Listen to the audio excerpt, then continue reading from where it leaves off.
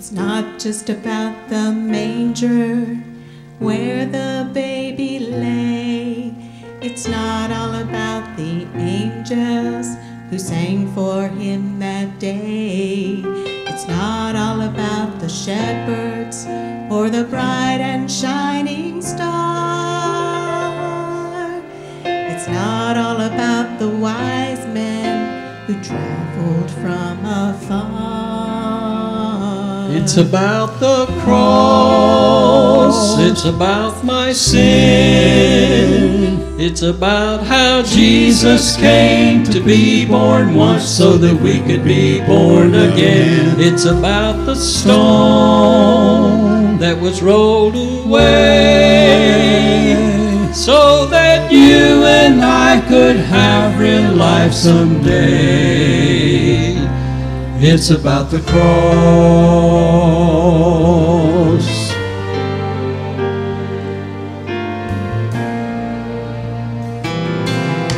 It's not just about the good things in this life I've done. It's not all about the treasures or the trophies that I've won. It's not about the righteousness that I find within. It's all about his precious blood that saved me from my sin. It's about the cross. It's about my sin. It's about how Jesus came to be born once so that we could be born again. It's about the stone that was rolled away so that you and I could have real life someday. It's about the cross. The beginning of the story is wonderful and great, but it's the ending that can save you, and that's why we celebrate. It's about the cross. It's about my sin. It's about how Jesus came to be born once so that we could be born again. It's about the Son nailed to a tree. It's about how every drop of blood that flowed from him when it should have been me. It's about the stone that was rolled away so that you and I could have real life someday. So that you and I could have real life someday. It's about the cross. It's about the cross. It's about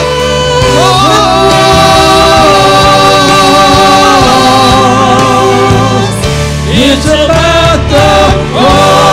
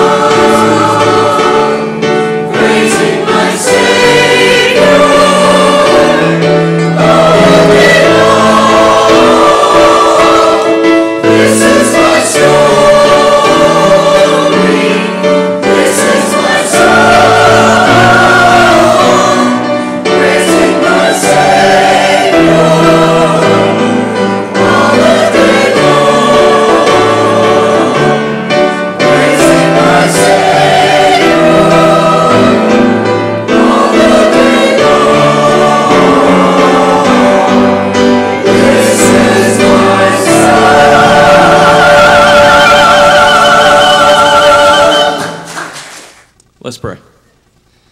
God, we're so thankful to be back in your house today to worship you. We're thankful for the many blessings that you've given us this week. We come to you now as we're about to receive your word. That you open our hearts, let us learn, and apply it to our lives. We pray for Brother Mylon as he's about to give your word. Lord, we ask that you bless him. Bless this church. We ask these things in Jesus' name. Amen. Amen. If you have your Bibles with you, I encourage you to join me in God's Word in the Gospel of John, chapter 8. The Gospel of John, chapter 8. I entitled this morning to The Lonely and Hopeless, or Helpless.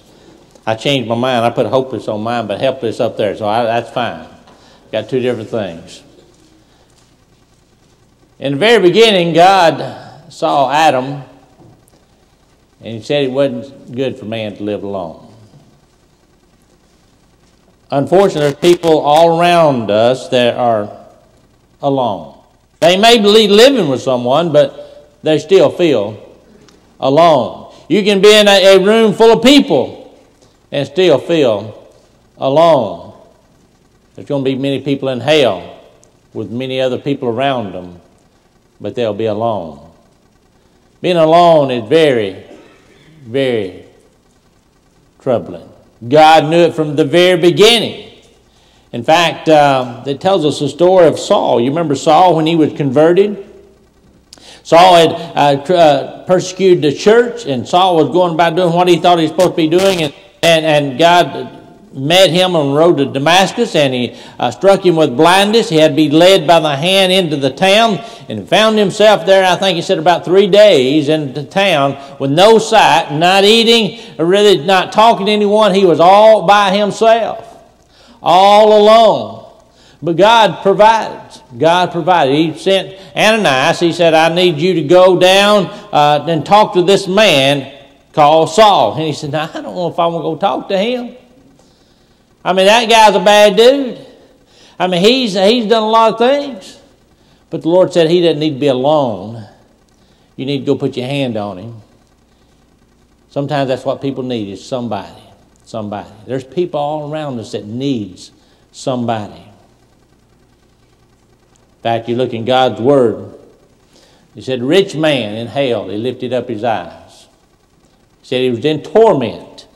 In torment, there's many different ways of tormenting a person, but I really believe he talked about the flames and his tongues. He doesn't mention it, but I can imagine he's lonely because no one could help him, because he was helpless. He couldn't do anything for himself. He was relying on someone else to come and do something for him.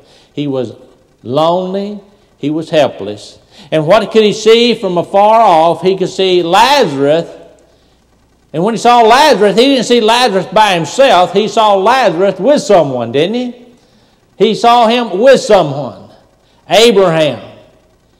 Oh, isn't it amazing? One great thing about heaven is we'll not be lonely. We will be with people we love and people that love us. And we'll be with our Heavenly Father that loves us, and we do love Him. We will not be alone. But now that's looking ahead, but we need to look in the present.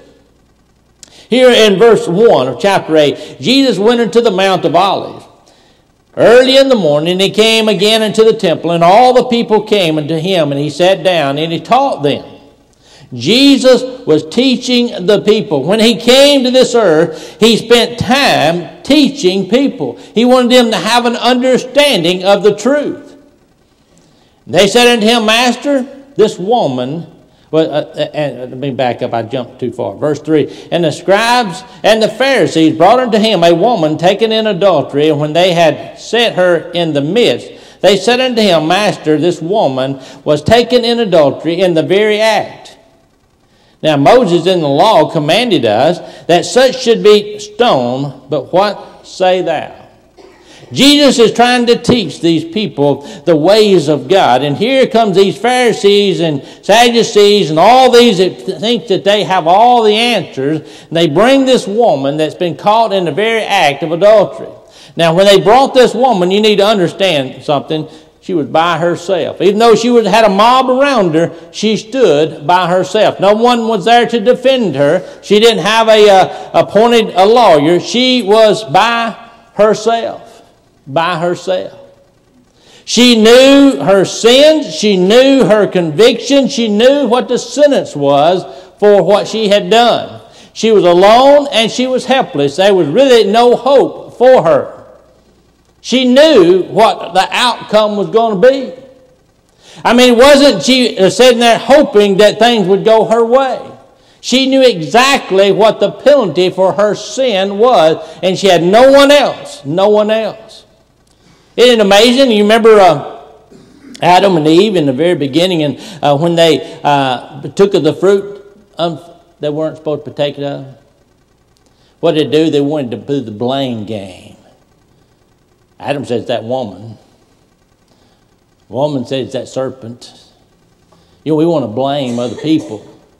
But look, folks, we need to understand when we stand before God, when we stand in our conditions, there's no escape. We answer for ourselves. Here's where she found herself, all alone, helpless, and hopeless.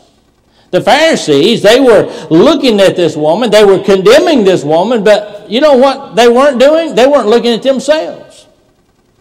It's easy for us to condemn people around us. It's easy for me to look at your flaws and your faults.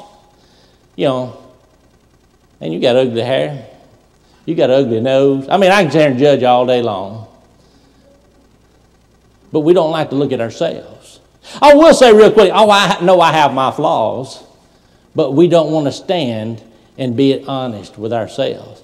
You know, when we look at our flaws and we want to compare ourselves, I can say I'm taller than somebody. I can say I had to look hard. I can say I'm thinner than some people. Not a lot, but some. You know, you can just keep going on and on. But the standard isn't Jim. It isn't Greg over here. You know what the standard is? God. His son Jesus Christ. That's the standard. Can anyone say that I've been a better person than Jesus Christ? There's not a one of us. Can anyone say that I love people more than Jesus loved people? None of us. We all know that we are guilty. But we want to compare to other folks. This woman stood by herself. Jesus teaching. And they said, what do you say? What do you say, Jesus? This they said, doing this to tempt him, that he might have that they may accuse him. But Jesus stooped down, and with his finger he wrote on the ground, as though he heard them not. And when they continued asking him, he lifted up himself and said unto them, he that is without sin among you, let him first cast a stone at her. And again he stooped down and he wrote on the ground. Now we find Jesus at two different occasions writing on the ground. As he's writing on the ground, he's paying really no attention to those people around him, because that really is just a racket. That's just a racket. The only truth and only real facts is what Jesus is doing. And Jesus is writing on the ground, and I got to believe that people weren't paying attention to what Jesus was writing. They saw him writing, but I don't believe anybody was paying attention to what he was writing. Because it didn't affect them until the second time that he stooped down to begin to write. People then began to notice that he was writing something that had meaning, something that directed at them. That's kind of like the preacher when he preaches on Sunday morning. Man, boy, I don't know what Brother Jim's been doing, but the preacher sure was preaching at him today.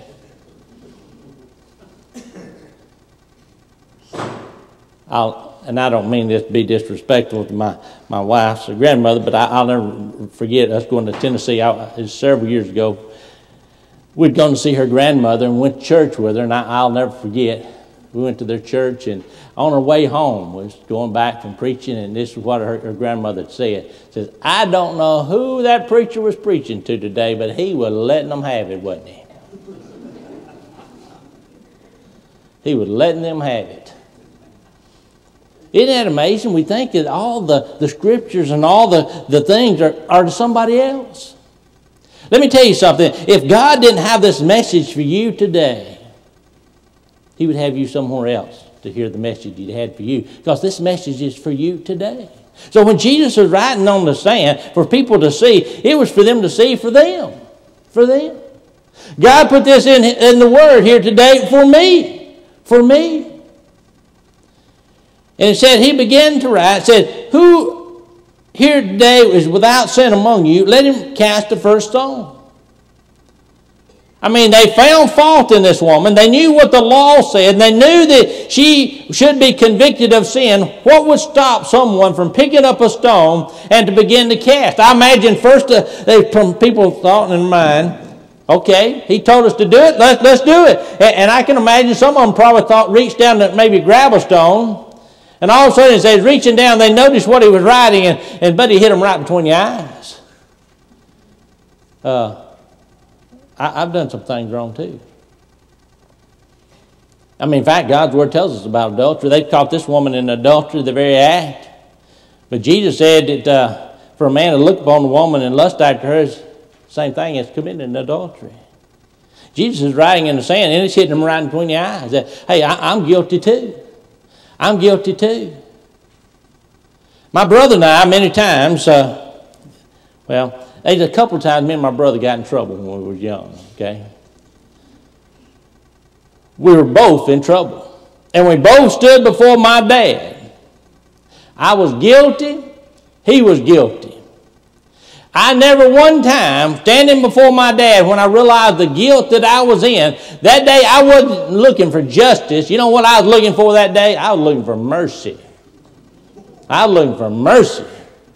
I don't want justice. I want mercy. These people want justice. But all of a sudden when they start looking at themselves and they see that they're in just the same boat that she's in, all of a sudden now I'm not looking for justice. I'm looking for mercy. I never once, when I stood with my dad and my brother's in trouble, I'm in trouble, we both done the same thing, and I'm thinking, Daddy, you ought to whip him hard now. You need to let him have it. I'm thinking like this, he won't do it again, Dad. Let him off. Let him off. We need to see mercy here today. Oh, they weren't looking for mercy. They cared nothing about this woman. She stood by herself. They thought they stood in the crowd. They thought they stood with their friends. And all of a sudden, when the sins get pointed at us, we start recognizing that we are all sinners. For all of us have sinned and come short of the glory of God. We all are sinners. We can't point fingers at others. We are guilty. We should be looking for mercy. Mercy. We may not think we belong, but we do belong. Several years ago, I took a young man to court. And as I took him to court, I was sitting back in the courtroom, and they had, I bet there was 100 people, seemed like it, in there, and the judge was calling them up one at a time, dealing with them, and you stood there as he done the sentence. And I want to tell you something about that court. There was one person in there that had the authority, and that was the judge. And they come before the judge, and what that judge said, let me tell you something, was law. There was no arguing with the judge. Those people were going up there left and right, and he'd drop that gavel, and it was done. It was done. But there was one woman, and I hate to say this, but a lot of those people that was in that room a lot of them looked like they belonged in that room. But there's one woman, she was well dressed, real proper, looked like she was very well educated, and she was sitting in that group, and I was looking at her. She was in the seat right in front of me, and I was watching her. And I could tell what she was there for. It's something to do with traffic. Because she had a driver's test in her hand, and she had one of those sticky notes, kind of like I have on my little sticky notes that stick out the top. She had it 3 or 4 or 5 sticks stuck in there, and she sat there going over it. The laws of the road. And I thought, I'm interested to see how this turns out. Because this is a very well-educated woman. I imagine she'd go up here and tell this judge a thing or two. I think she was prepared to tell that judge a thing or two. And so they called her name out. She gets up, she walks up, and she's got this book in her hand. And this is how it went. It was kind of hilarious. I could tell she had a planned out presentation of the facts and how she interpreted the book and all this kind of thing. She's had it in her hand. She come and said, "Are you Mary Smith?" "Yeah." He slapped it. "Guilty, pay the plaintiff." But she didn't get to argue her case. She might not have thought it was fair. But that's the law. For all have sinned, come short of the glory of God. We all are sinners. And it says, for the wages of sin is death.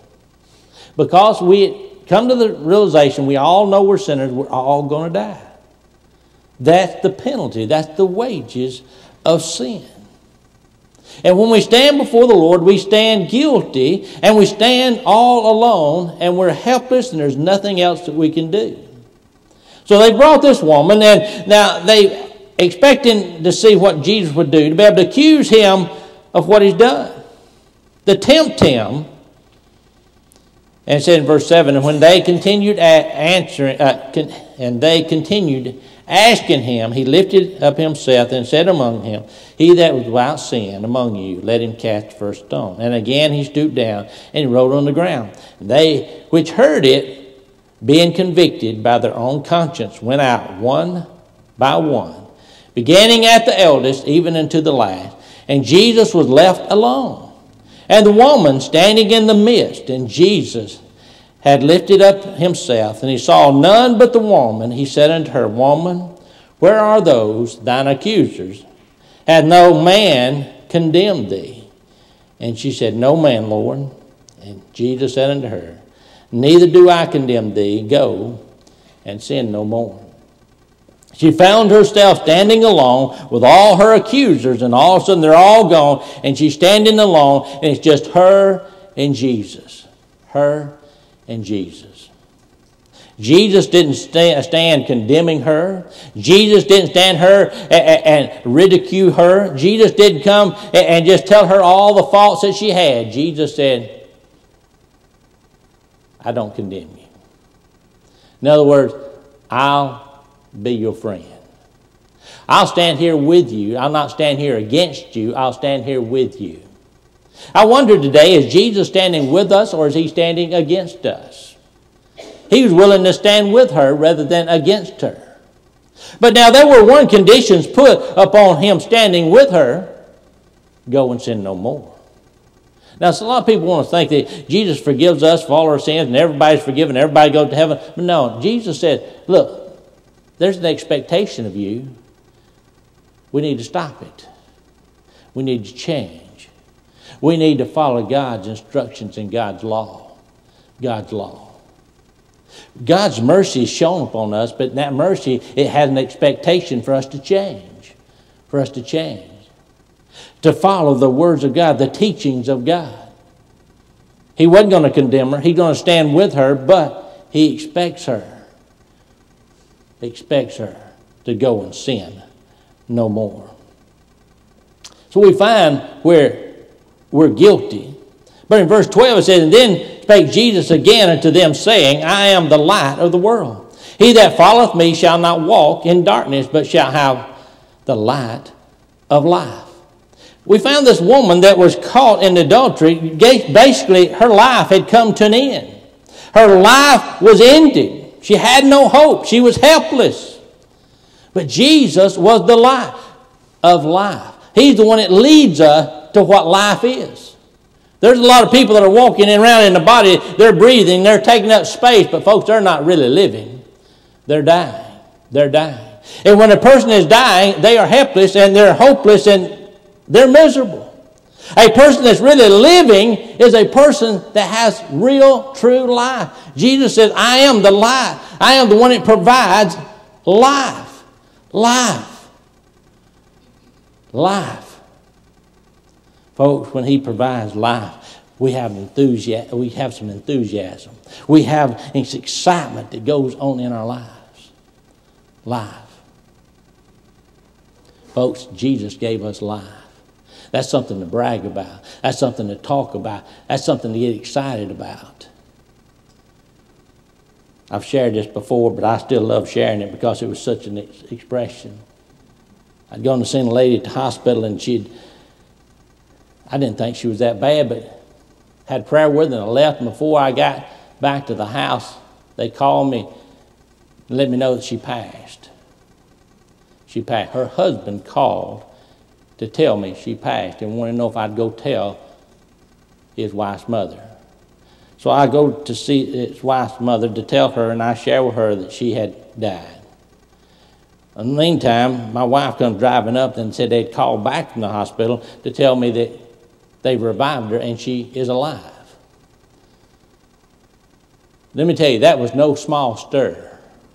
That was no small stir. I mean, when they hadn't pronounced her, the husband had pronounced her dead. He'd done given up. The chaplain was at the hospital with him. He had given up. They'd gone to the chaplain's office to call.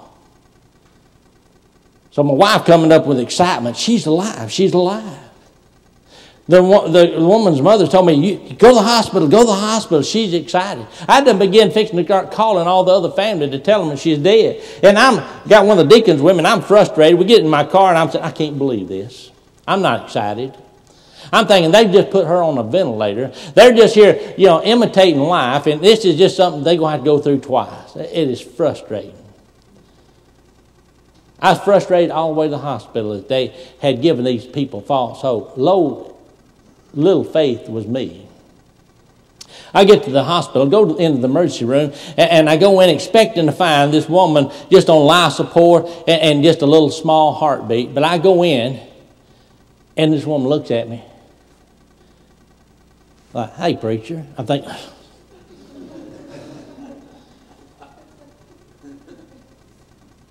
she was alive. She was alive. That was no small stir. This was like on a Thursday. Sunday morning, Lazarus was sitting on my back pew back there. She was alive. Can you imagine the excitement in our service that day? We done got through town and everybody, she's dead. Now she's alive. Let me tell you, Jesus gives life. Jesus gives life. People that are lonely or helpless and hopeless, we come to Jesus, we have something to talk about. We have something to share. It's not, well, I just got baptized. Folks, I've got life. I got life. That baptism is just a symbol. It's an illustration of what God's given me. He's given me life. He's brought me from the grave to life. Life. Oh, I'm not alone anymore because He is with me. He is with me. When you're laying in that bed and you draw your last breath, you may think, I'm alone. But Jesus said, I'm the life. I give you breath. I give you life. I give you help in a time of need. He says, I am the light of life. And the Pharisees, therefore, said unto him, thou bearest record of thyself, and thy record is not true. So let's talk about what truth is. They said the truth was this woman was caught in adultery. This woman should be put to death. And now they're telling Jesus' words is not true. It is true. He says you can't bear record of yourself. You got to have a witness. Let me tell you something. Jesus isn't alone. Jesus is not alone. He shares that. He says, and Jesus answered and said unto them, though I bear record of myself, yet my record is true. For I know whom I came and where I go. But you cannot tell whence I come and whither I go. You judge after the flesh. I judge no man. And yet if I judge, my judgment is true. For I am not alone. But I and my Father that sent me. My Heavenly Father's with me. I'm not alone. I'm not alone. There's people in a home. They feel alone because they don't feel companion. They don't feel someone that cares and they're with them. They're not on the same page even with the one they're married to. That's sad. So you can be around folks and still be alone. But Jesus says, I'm not alone. I've got a person that bears witness to everything that I do. That's me and my Father. We are always together. Always together. When I was a little boy, my grandparents, they lived about a quarter of a mile, and you had to go across the pasture there and around the woods to their house, and we wanted to go visit them. So my brother and I would go visit my grandparents. It gotten late. It got dark. And I called my mom. I said, my grandparents said, you going home? You know how grandparents are. You going home? Well, we might want to go to bed, You going home? Well, I called my mom. I says, we ready to go come home. Said, you going to come get us? I said, son, we didn't take you up there. You walked up there on your own. You can walk yourself back home. I'm thinking, it's dark out there. We were very young, probably 5 and 6 years old. I'm thinking, it's dark. It wasn't dark when we came here. Mama said, and I was scared of the dark, but I was more scared of Mama if I didn't come on home, so I thought, well, we got to go home. I knew my brother, he was 11 months younger than I knew he was scared, so I held on to his hand. Because I know he was scared. So we was holding hands, not that I liked my brother that much, but I didn't want to be alone out there by myself. So we started walking home. Further we walked, the faster we walked. Until that walk started getting into a jog. Next thing we were running as fast as we could. And all of a sudden my shoe come off. And just reflexes, I turned loose my brother's hand to go back and get that shoe, because I know if I come home without a shoe, Mama would make me go out there and find that shoe in the dark. I didn't want to do that, so I better get that shoe. You know what? As scared as my brother was, he didn't worry about me. He left, he kept going. He didn't stop. I was out there looking for a shoe in the dark all alone. All alone. Oh, that was a bad feeling. I was all by myself. Nobody. I mean, even with my brother, I didn't think much of him, but just having him helped a little bit. But when he is gone, I had nothing. Just me. That's not a good feeling, to be all alone. Jesus, when he walked on this earth, he was persecuted. He was falsely accused. But let me tell you, he kept his head up. You know why? Because he never was alone. He said, I've got my Father with me. David, the psalmist, said, yea, though I walk through the valley of the shadow of death, I'll fear no evil, for he's with me. I'm not alone. Folks, if we feel alone today, we're alone because we choose to be alone, because he offers to be with us. He offers to be with us through anything that we go through. Jesus says, I'm not alone, but I and my Father that sent me. It is also written in the law that the testimony of two men is true. It's true. We both go through it. We both deal with it. It's true. I am the one that bears witness of myself, and the Father that sent me bears witness of me also. He knows we're together. Then said they unto him, where is thy Father? And Jesus answered, neither knoweth me nor my Father. You do not know me. You have known me, yet you should have known my Father. You should know my Father. And these words spake Jesus in the treasury that they taught in the temple, and no man laid hands on him, for his hour was not yet come. And then verse 21. Then said Jesus again unto them, go, I go my way, and you shall seek me, and you shall die in your sins. Whither I go, you cannot come. You shall die in your sins. We need to understand everybody's sin. That's the truth. There's people that's going to die in their sins, and they're going to die alone. If they don't have Jesus, they'll die alone. They'll die alone in their sins. If I die being a sinner and I have Jesus with me, guess what? I've got someone that can overcome that sin. The one that can forgive sin. The one that can cleanse us from sin. He said, you cannot go. Why? Because we don't accept Jesus. If we're here today alone, Jesus wants to be with us. If we're alone today, we don't have to be alone. If we feel helpless today, hopeless in our situation, we don't have to be that way. Jesus with open arms, he said, I want to go with you. I want to go with you on your job. I want to go with you into your home. I want to go with you to the doctor. I want to go with you wherever you go. I want to be with you. We don't have to be alone. Sometimes we just choose to be alone. When we get alone, we just feel hopeless. We feel like we can't do anything about it. But Jesus here today with open arms, I want to be with you. Is Jesus with you today, or do you just choose to be alone? Because God said in the very beginning, it's not good to be alone. We need Jesus in our lives. Maybe we just need to open our heart's door and invite him in to be with us. Let us pray. Dear Lord, we're so thankful for your word, for the invitation to be part of our lives. We come to the truth of who we are. We come to the truth that we can't handle it by ourselves. We come to the truth that we need your help. We need your presence in our lives, in our situation. And I pray, Lord, we come to you. We lift our needs up to you. In Jesus' name we pray and ask. Amen.